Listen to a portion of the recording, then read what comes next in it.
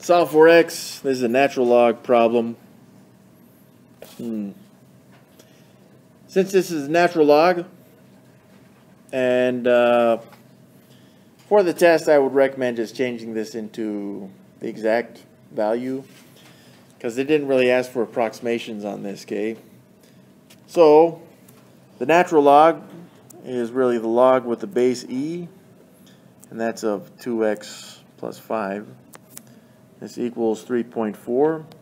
So changing this into exponential form, we got e to the power of 3.4 equals 2x plus 5. Seems like we did one like this. So I'm going to subtract 5 on both sides. Then I've got 2x equals e to the power of 3.4 minus 5.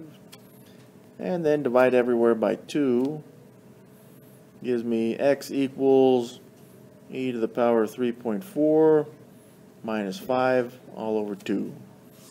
There's an exact value.